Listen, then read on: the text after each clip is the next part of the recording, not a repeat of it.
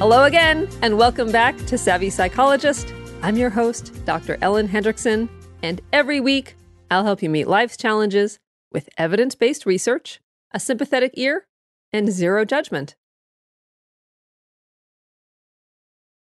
They may not be lions and tigers and bears, but they are dogs and cats and bunnies, not to mention all sorts of other critters. Who are they? They're emotional support animals, and they're becoming more and more common on planes, in college dorms, in restaurants, and elsewhere in public life.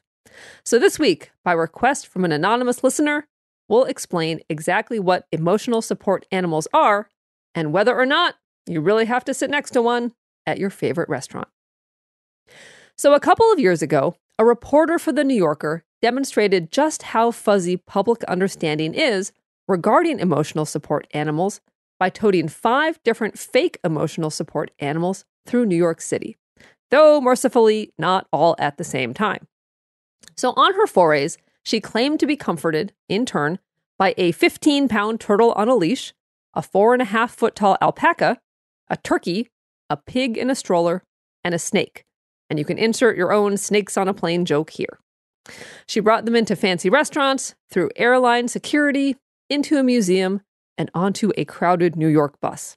She showed how easy it was, for a fee, to obtain a letter from a therapist, ID cards, and all sorts of emotional support animal paraphernalia. Now, all this gives a bad name to people who are disabled and need a trained service animal, as well as emotional support animal owners who act ethically.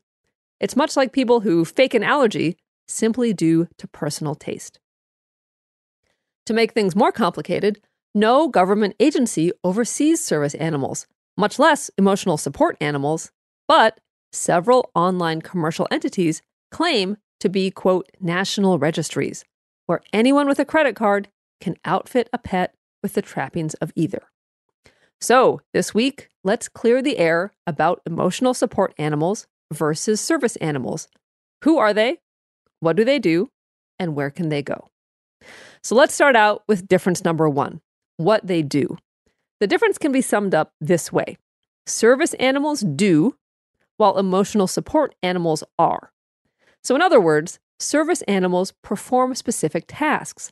The function of a service animal is not to provide emotional support, but to perform tasks necessary for a disabled person to function, like guiding someone who is blind, alerting someone who is deaf, rolling a person having a seizure into a safe position, or calming someone with PTSD during a flashback.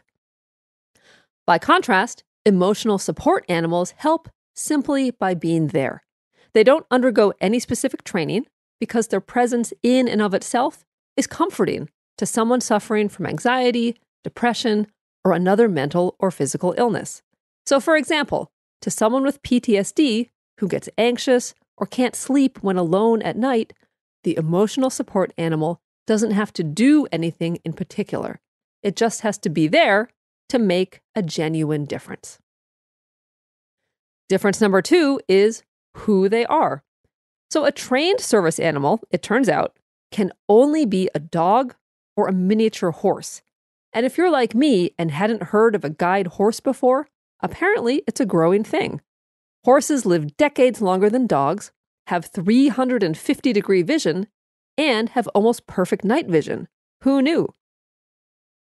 Now, by contrast, any kind of critter, bird, bunny, hedgehog, could be an emotional support animal, so long as it serves a therapeutic purpose for its owner. So think of it this way. Just as a square is a rectangle, but a rectangle isn't a square, a dog or a miniature horse could also be an emotional support animal, but a bird, bunny, or hedgehog can't be a service animal.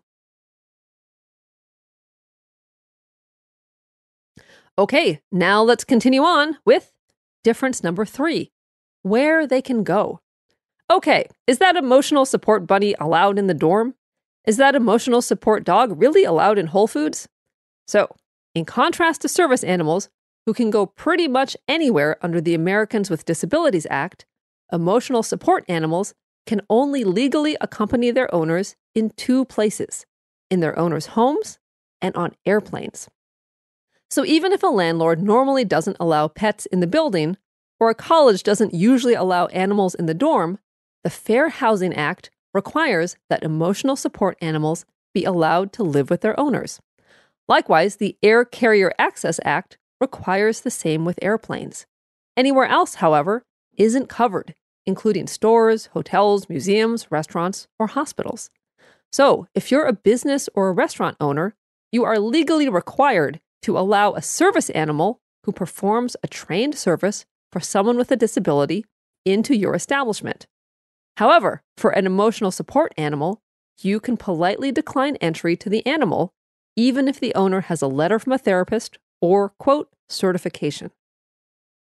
Now, because emotional support animals don't have a special skill, there is controversy about whether or not they actually do anything besides make people happier and calmer. Now, it's intuitive that animals are comforting. So, does anything separate an emotional support animal from a beloved pet? The research is still inconclusive.